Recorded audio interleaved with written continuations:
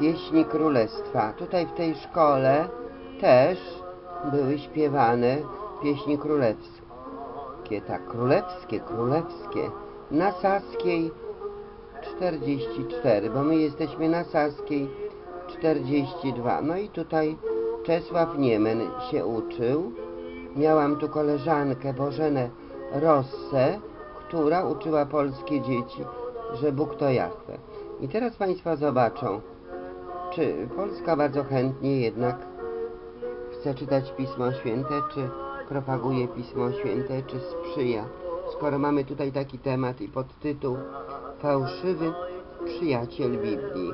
Jak to było, proszę Państwa, w średniowieczu, w czasie średniowiecza? Przyjrzyjmy się bliżej temuż zagadnieniu. Będziemy wiedzieć. Póki co, proszę Państwa, wróćmy tutaj do historii, bardzo ciekawej historii szkoły, w której też sala królestwa. Byłam tutaj na kilku zebraniach. Śpiewają pieśni.